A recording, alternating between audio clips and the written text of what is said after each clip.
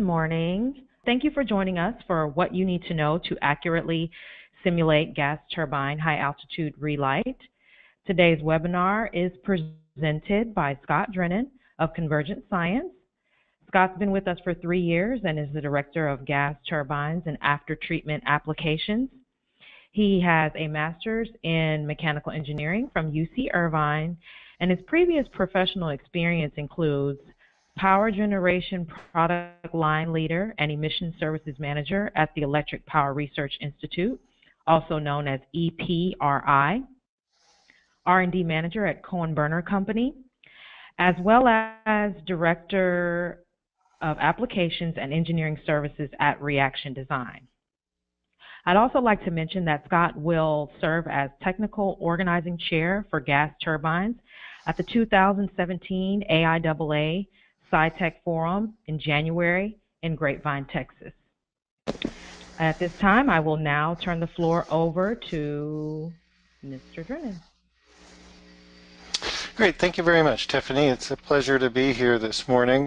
We've got well over 100 attendees, as I can see, from faraway places like India and close places like Texas and Madison, Wisconsin.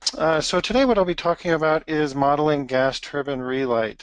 Gas turbine relight is a key issue should you ever need it, having a flame out, and so the ability to do relight or design engines that are robust in relight situations is extremely important, and it has been a challenge to model that or to use simulation to support that design.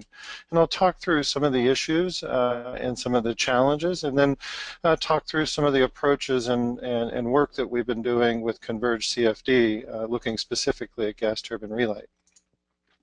As Tiffany mentioned, there's a way to ask questions during the webinar. Please feel free to type in your question during the webinar. At the end of the webinar, I'll do my best to look through the questions and see if I can answer some of those directly, or I promise you someone will respond to you after the webinar should we not address your question directly. But go ahead and open up this little dialog box at the bottom of the webinar control panel and type in your questions. Let me do a little brief history of Convergent Science. While we aren't that old, we have certainly been around and doing CFD for a long time. Convergent Science started in 1997 with a group of graduate students from the University of Madison, Wisconsin.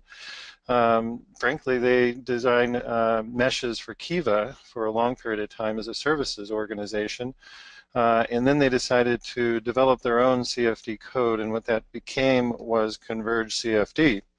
Now that code was designed with the advice and guidance of a commercial engine manufacturer, so it's designed specifically to address the key things that engine manufacturers and combustion designers, atomizer designers need.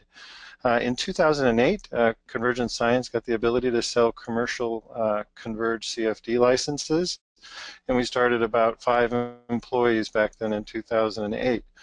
As Tiffany mentioned, I joined about 3 years ago, and we opened a Texas office in 2012, signed a new distributor in Asia that helps service in Asia, and since then we've opened offices in Austria, in Linz, Austria, and also an office in Detroit. So from 2008 of about 5 approaching about 100 employees, and while a lot of our work is done to support internal combustion engines or piston engine design, where we have just about 91 of the 98 manufacturers in the world using Converge for that, Converge is also being used for gas turbines and other areas as well, so that's what we're talking about here today. Here's just a map to show you where we are distributed.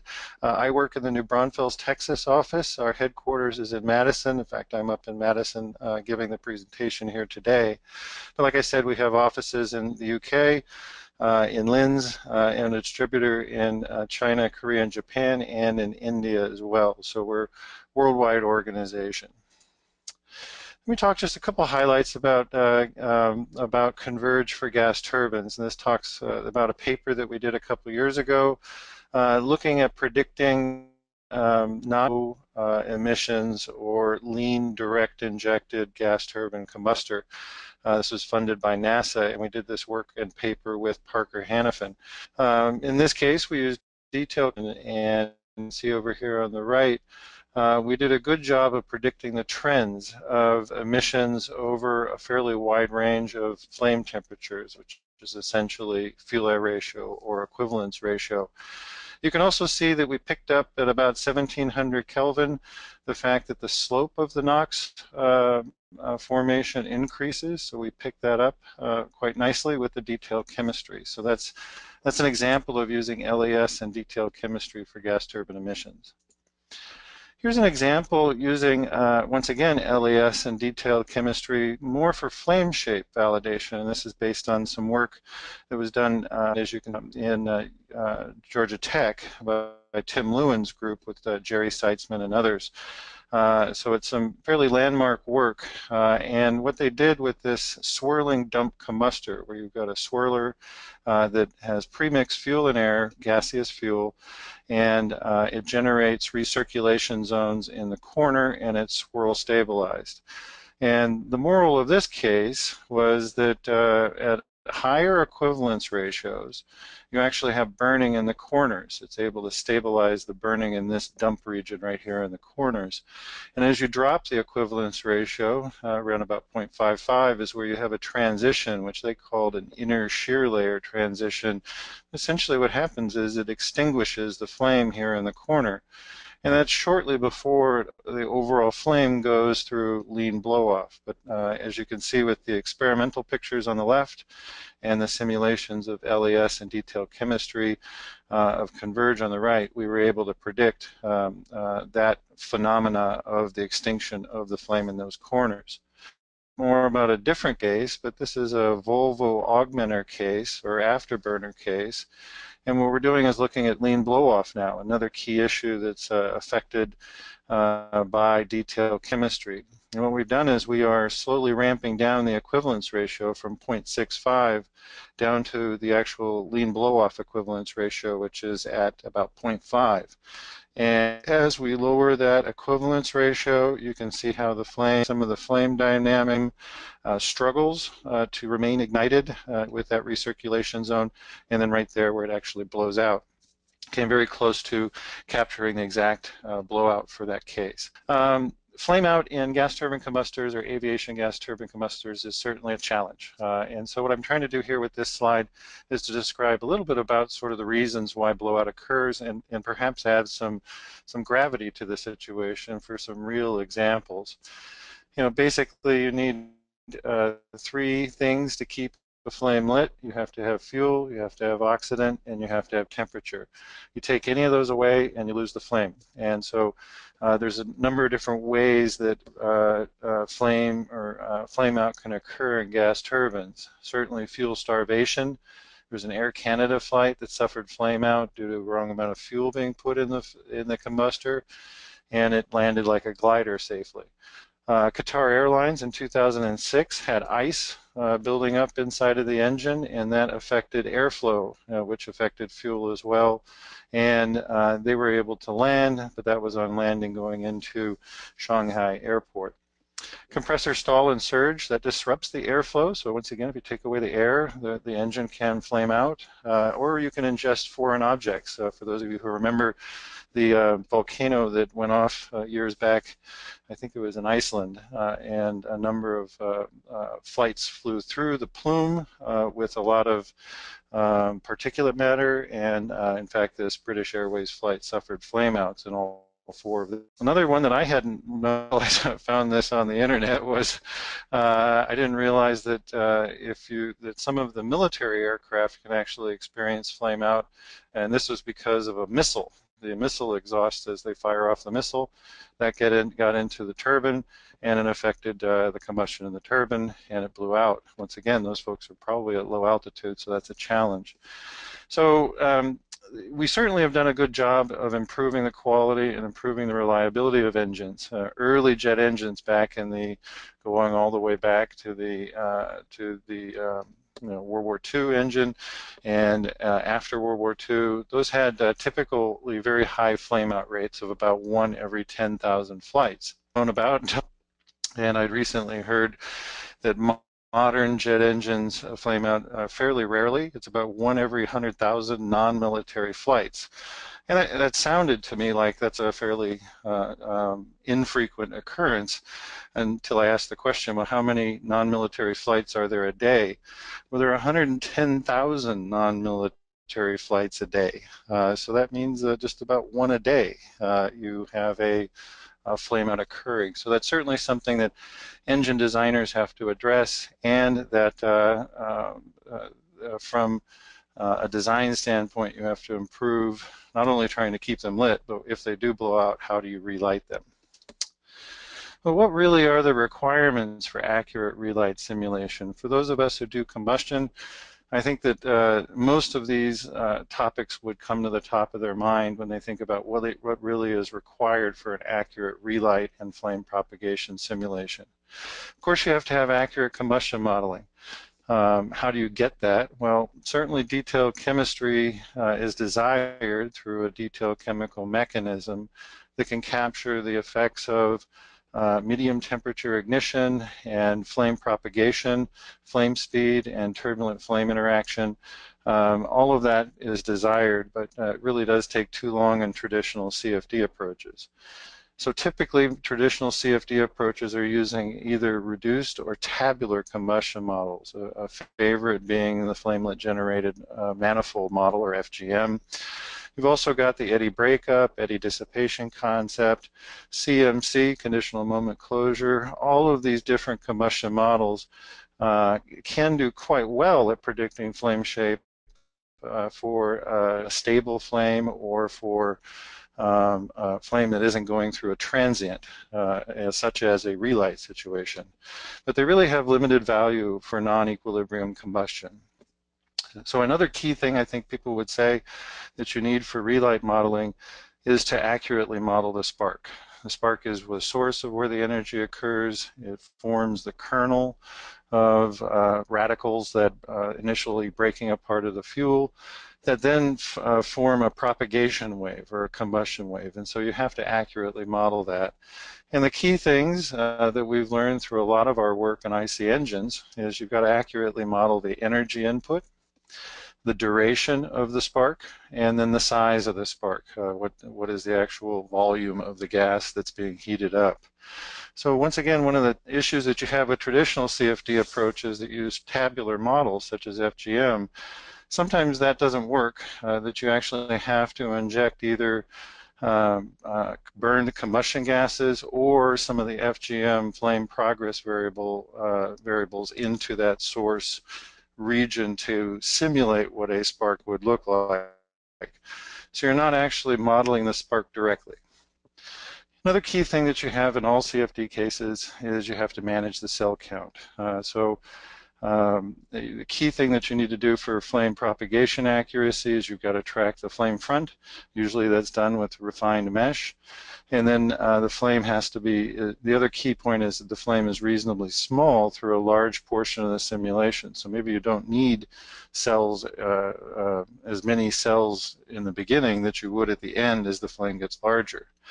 But once again, traditional CFD typically uses a fixed mesh with not only a fixed mesh in terms of its design, where it's fine, where it's coarse, but also in terms of its cell count. You can't take advantage of the fact that the flame is actually reasonably small at the beginning.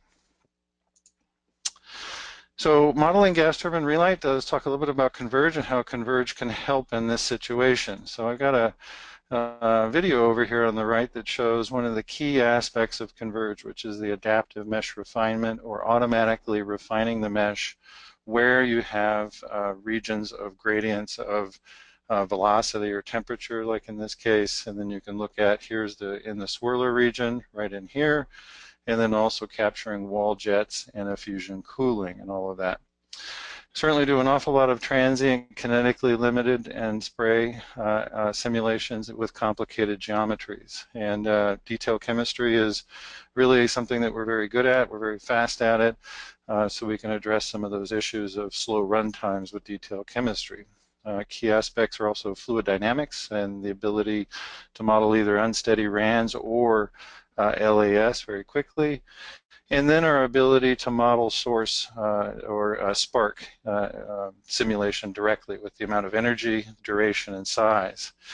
So we feel that there's a lot of the key aspects of Converge that would suit itself well or lend itself well to relight modeling. So I'll do in the rest of the through some of the fundamental academic validation cases that we did for both gaseous and liquid fuels. While I can't show you the results, I can tell you that several engine manufacturers have provided blind benchmark cases, and some of those have led into, or success on those have led into work with those manufacturers, specifically looking at relight. As an example of that, if you go on our website and take a look in our press section, you at convergecfd.com, you'll see a nice article that Dr. Feng Shu, one of the engineers at Honeywell, wrote for us, talking about how they're using Converge to help model relight, not only on the ground or at idle, but also high altitude relight in their combustors. So I think that's a very interesting article. Once again, I can't show you their specific geometries or some of the details of what we've been doing, but the key point is that an engine manufacturer, major engine manufacturer, is using Converge to predict this phenomenon. So we started off with fairly simple looking at relight. In this case, we've got an annular combustor, and there's a torch igniter here. And what we did was we set up, like I said, an annular combustor with multiple cans spraying liquid fuel, and we were trying to see how well we might be able to model this ignition process. This case didn't have any validation data.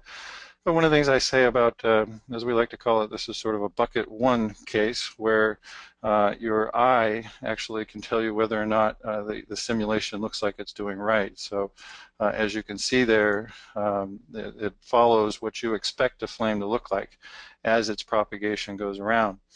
It's interesting that a lot of people have been looking at small sectors of the actual combustion of an annular combustor in that case. In fact, that's what we've done with several others as well.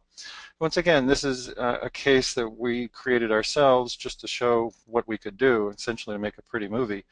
And now we wanted to move into actually doing some validation tests and looking at a validation case. So I have two validation cases I'll talk through to you with you today. One is gaseous fuel, and the other is the rig and the experimental data were taken by Surfax in France as part of the KIAI ignition rig study. That's a program that they had over there, and so they put together a paper in combustion and flame. We were lucky enough to be able to take advantage of the data that they had in that paper to do some validation work on that case ourselves. So let's give you a quick description of that case. It is 5 burners, and they're upfired. So these are 5 gaseous fuel burners here. Each one of them has a swirler and has fuel being injected from a central tube. If you took a look from the top down, you can see each one of these 5 different injectors. And this little yellow spot right here is the igniter that's on the back wall, and it's directly in line with this second injector. You can see once again in the schematic here what it looks like. So one nice thing that we had from this paper was you had not only the amount of time it took to ignite all 5 burners, but you actually had the ignition sequence of each individual burner's timing that it took to ignite from that initial spark. And they had that not only for this 5 burner case, but also a different burner spacing. So they removed 1 burner and put them further apart for a 4 burner case, and then went down to 2 burners only and had them even apart. So they were able to provide the ignition and flame propagation and ignition sequence for each of these cases. Now, Surfax actually did their own CFD of this case using AVBP, and they were typically running between 21 million and 34 million cells, and they were using a 2-step chemical mechanism. Let me describe how we set it up in Converge. So this is our setup. This is just a schematic here of the upfired burner with the 5 burners and their little burner barrels. If you looked inside of those burners, it's a central swirl stabilized flow that comes through this swirler and goes through an annular gap surrounding a fuel tube. So it's not a premixed case, although it is a highly swirled case. So there is direct fuel injection, but that is mixed out quite well very quickly. Overall equivalence ratio is fairly lean at 0.66. We modeled it using the DRM19 mechanism, which is really a reduction of the GRI Mech 2.1 mechanism that only has 19 species. Since we weren't interested in emissions, we were only interested in ignition, we used that mechanism. There certainly are other mechanisms available, but since there's so much information that's well known about this mechanism, often we find it's better for us to use a mechanism that people are familiar with and let them know that they can certainly try some other mechanism. What we did was we modeled the ignition precisely. We took exactly what they said, the number of millijoules of spark energy and the amount of duration for the case, for the source or spark duration, which is 0.3 milliseconds or 300 microseconds. And then a fairly small diameter. This is where we did move away from what their suggestion was a much larger source volume. We found that that big of a source volume wasn't required when you modeled the rest of the spark duration and energy directly. We typically ran our cases using a 10 million cell maximum, and because we're using adaptive mesh refinement, or AMR, we're doing that on velocity and on temperature. What happens is, as that case begins to run, it's really only running about 1.5 million cells as the initial kernel is formed, and then as the flame propagates, the code or Converge will add more cells through the AMR to track that flame front. And we summarized this in a paper that my colleague Gaurav Kumar presented at the journal, or the Joint Propulsion Energy Conference in Salt Lake City this summer. So here's the upfired rig. I've taken the front wall off of it, and what we're going to do is we're going to track that source. You can see the source initially hits, and then now we have the propagation of the flame for that first burner. You can see how the flame begins to drop into the central recirculation zone of that burner, and then you can see here now for the second burner, which, I'm sorry, it's actually the third burner. Then it will go to this fourth burner here, and then over here to the first burner, and then finally it'll go for the last burner. So let me do that one more time. And we can watch how, so we're looking at not only the growth of that kernel and the time at which it ignites that first burner, but we're also looking at what is the sequence. Once again, going, starting, of course, with the second burner, because that's right next to the igniter. It then moves, because of the swirling pattern, it then moves to the third burner, then the fourth, then the fifth will come in just a second. So let's take a look at really how the adaptive mesh refinement works while we're doing that source and ignition. So after the source is hit, now we're tracking the flame front. This is just a slice through the burner. You can see the adaptive mesh refinement not only looking at the swirling flow, but also tracking the growth of the flame as it grows across the domain. In fact, you can see it right there. Add mesh right for that ignition of the third burner there. We'll watch that one more time.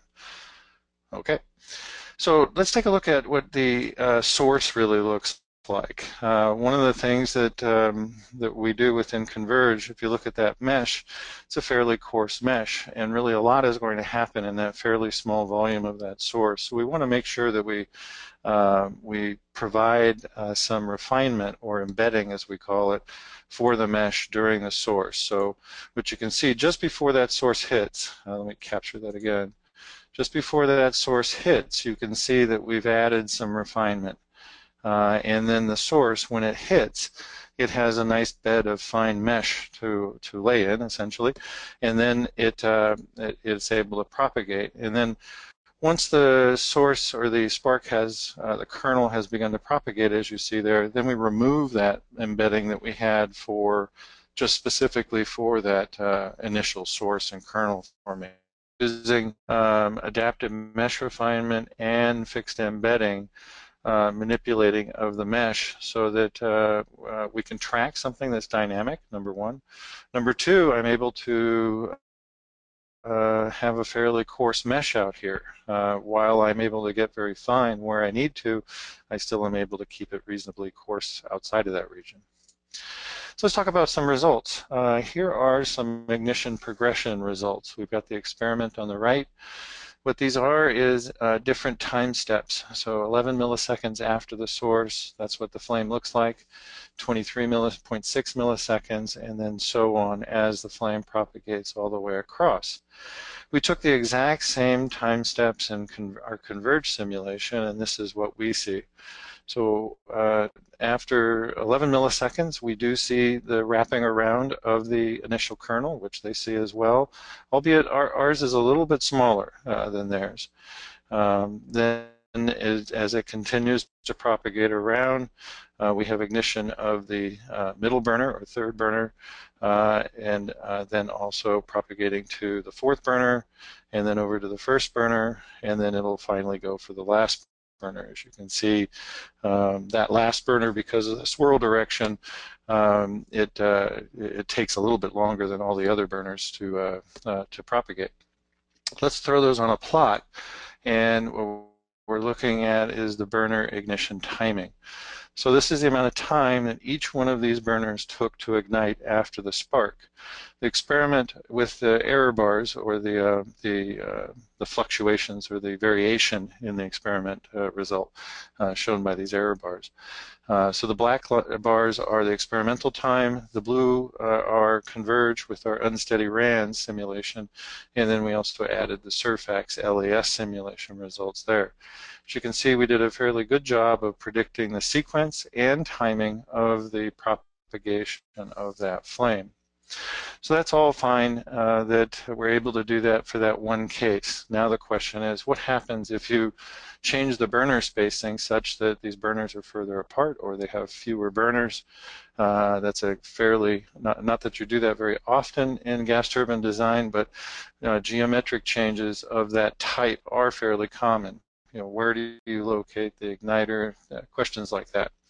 So what we did was we followed the exact same approach that we had for, before I jump into the moving the burners, let me first tell you that we did do a velocity validation of non-reacting or isothermal flow, and we did a good job of predicting the recirculation zone and the size and the strength of the recirculation zone for that case.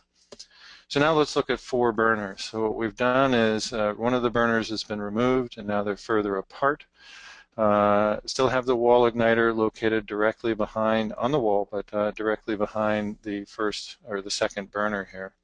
Got the CONVERGE again on the left and the experiment on the right, and you can see qualitatively that we're able to predict the flame propagation and the ignition sequence as well.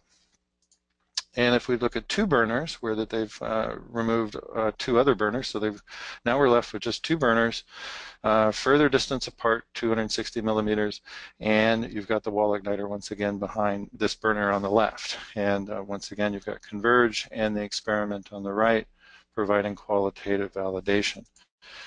If we do some quantitative work and actually plot that up, similar to what we did with the 5-burner case, you can see that CONVERGE does a good job of predicting the ignition time for each one of the burners and also the ignition sequence for burner case. And then, of course, ignition sequence isn't as interesting in the 2-burner case, but the ignition timing certainly is. And you can see that it takes longer for the burners that are further apart to actually ignite. So here's a case where we took CONVERGE. We didn't make any changes in our setup other than to widen the burners or remove a burner, and we were able to just blindly run those same settings and get the right results using unsteady RANDs. So that was with gaseous fuel. Let's now talk about liquid fuel, because most gas turbines, aviation turbines, use liquid fuel. And there's a nice series of papers that the University of Cincinnati has done on a 5-burner swirler array by Professor Zhang, Sanmao Zhang at the University of Cincinnati. Yi-Huan Cao here as well was a graduate student working on that work, and he certainly was very helpful with me as I asked a bunch of questions about this, and they provided the geometry. Also, Ming-Chai Lai, Professor Ming-Chai Lai of University of Cincinnati is doing some work on this case as well. And so what we have here is an experiment where you've got 5 up-fired swirling flames. And so you have it's fuel injected from an injector here. The fuel bounces off this inner wall here and comes out at the edge where counter-rotating swirlers impact that liquid that comes off of that lip, off of that venturi. Then it atomizes and, of course, forms a nice strong recirculation zone. Different than the previous gaseous fuel, K is located right behind the middle burner, and where these cases aren't necessarily looking at ignition sequence like we did before, they're really looking at the amount of time it takes for the whole set of all 5 burners to ignite with not only different burner spacing, so they moved them apart, still kept 5 burners and moved them apart, also with operating conditions like fuel-air ratio, inlet air temperature, leading up to work done at high altitude conditions.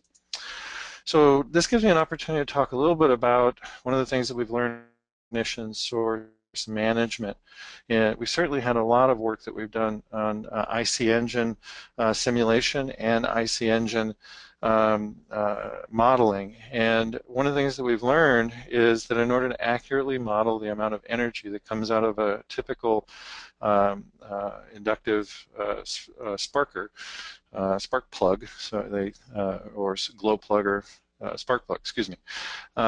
What happens is that initial point when it breaks open, you get a large jump in energy, and that's a very short duration burst of energy. Now, one of the nice things about that is that very quickly heats up the volume of that source to a high temperature, and Converge is able to manage that, is able to, through its thermodynamics, it's able to handle that amount of energy being put in to raise the volume of that source volume or spark volume. Then what we do is we use a sustaining pulse to put in the remainder of the energy, which is actually quite a bit of the energy. And if you look at the profile of a typical spark, what the energy profile looks like. So we're sort of trying to model that with this 2-part ignition. Now, here are the case for the cases that I'll show you here. This is a typical small gas turbine igniter is what they use. So we're sorry about using English units or a blend of English units. That's one of the things you get in the United States, whereas we still have English units. But about a 1/2-inch diameter sphere. We're putting in 2 joules, and it's done over 300 microseconds. So very similar conditions to the gaseous fuel case, but in this case we're using LES, and we're actually using a 2-stage source, which we found we needed to do in order to accurately model ignition in some of the commercial engines as well. So we just applied those best practices here for this case. Here we're looking at a similar set of flame propagations, although once again, we're not looking at the burner ignition sequence. What we're looking at is the amount of time to propagate all the way across the flame, or all the way across all 5 of the burners. All the burners are run at the same pressure drop here. It's very close to stoichiometric overall. We use that staged ignition source, and we did end up using, as other researchers have shown, we did end up using 20 micron droplet SMD. It's a little bit lower than what we think the experiment says, although there's certainly some more data that we can take there. We found that if we went to a larger drop size, it did slow, or it had slower propagation. But we are using a detailed mechanism, the UCSD JP10 mechanism, which is a fairly common mechanism for people to use when they look at liquid fuel or Jet A fuel. You can see here for Converge on the right and the experiment on the left, at different timings, we have qualitatively captured the size and volume growth of the kernel and then the propagation across the flame. What I'm highlighting here is actually an isosurface of OH radical, which is a good example of sort of where the flame front is. The yellow in here is soot, and you can see the boundaries of the flame front here. But qualitatively, we were able to capture the amount of time it took for this burner to ignite all the way across all 5 of those burners. The other thing I'll point out is it's a much faster ignition sequence, ignition time, than the gaseous fuel cases. This is a fairly small rig. So here's a video showing you the actual ignition and propagation. Once again, it's a fairly big volume source, and you can see how the flame goes into and locks into that one burner.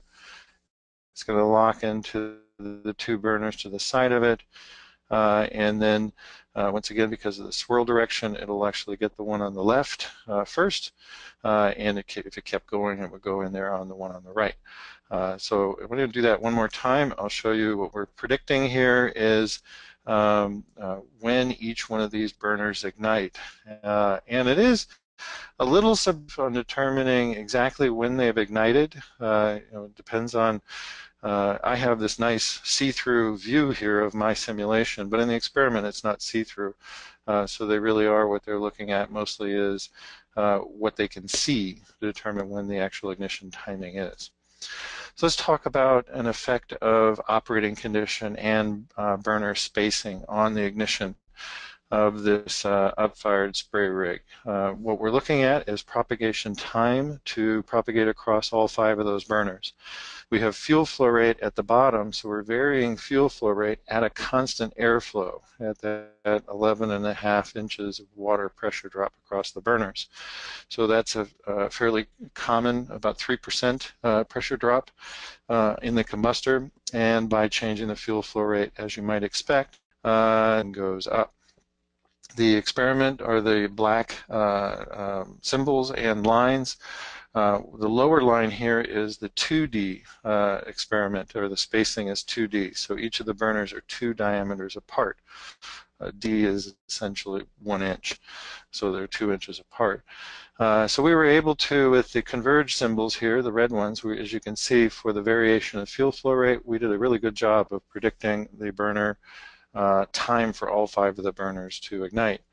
Now, as you might expect, when you move the burners further apart, it takes longer. And sure enough, that's exactly what the experiment showed, and that's also what we showed as well, the fact that it took longer. We predicted a little bit longer overall for the propagation of the 2.5D burner spacing. So we're a little bit above the curve, but we certainly captured that trend with fuel-air ratio. And there's some other data that they have looking at influence of air temperature, influence of pressure drop, and certainly those have an effect as well. And we've done those simulations as well. So once again, here's a case where we took some of the best practices that we learned on some commercial and other validation cases that we've run, applied those directly to these cases, and did a very good job of predicting the effect of fuel-air ratio or operating condition and burner spacing. Next steps is to look at high altitude. Professor Zhang had Brandon Prexton of his group presented a paper at 2016's Turbo Expo in Seoul that presented some of the high conditions. And these are, only thing I can tell you is that these conditions are very cold. So you look at 227 Kelvin air temperature and 28.2 pascals of pressure. So that's a typical high altitude relight case, and look for us to show you some of those results. We're doing some of those tests right now. I can say that we have done these kinds of conditions with a number of the engine manufacturers that we've been working with. So we're not unfamiliar with these conditions, and we're working on those simulations now. Just to sort of summarize, Converge does give you many of the different things that you need to match overall gas turbine needs. We generate a high quality mesh at runtime, so there's really no user mesh time at all. There's three factors that we determine to determine the mesh. You choose the base mesh size, you choose if you want any fixed embedding around surfaces or walls, and then as you can see here, this is adaptive mesh refinement that captures the flame front or other features. We're using the SAGE detail chemistry solver coupled with the either unsteady RANs or LES. It's very, very fast. Certainly we have advanced spray models with collision, coalescence, filming, breakup to try to handle some of these gas turbine cases. As you know, atomization has a strong impact on ignition and flame propagation. We've got a suite of turbulence models for both RANs and LES, and advanced soot models if you wanted to look at soot as well, using detailed chemistry for predicting either average soot particle size and density, or getting some information on soot size distribution. Combustor wall temperatures, we do that fairly commonly, where we're doing a fully coupled conjugate heat transfer simulation of both the combustion, wall cooling, and the metal temperature as well. So we've got papers on that also. We do have a fairly extensive user-defined function capability, so if you're used to developing your own UDFs and using those, you can feel comfortable that you can still use those, although I will challenge you to give Converge's models a try as well. But we do have fairly robust and extensive UDF capabilities. Not many people know about this, but we do also have a genetic algorithm from optimization. So it uses like I said, a genetic algorithm, and the kinds of things that you could look at are burner spacing, igniter spacing, identifying where's the sweet spot to put an igniter for gas turbine performance, relight performance, and that it doesn't burn up. That's really quite a challenge. And Converge's genetic optimization combined with our automatic meshing allows the kind of modifications that involve geometric placement of an igniter as a variable. And we're fully parallel and have good parallelization through a number of cores. So let me summarize. This is my summary slide here. Converge has proven to accurately model relight in validation cases. We looked at fundamental validation cases, looking at gaseous fuel and liquid fuel, both URANs and LES. We did that because, frankly, the engine manufacturers said, prove to us that you actually can predict the things that we think are important and use these validation cases to do that.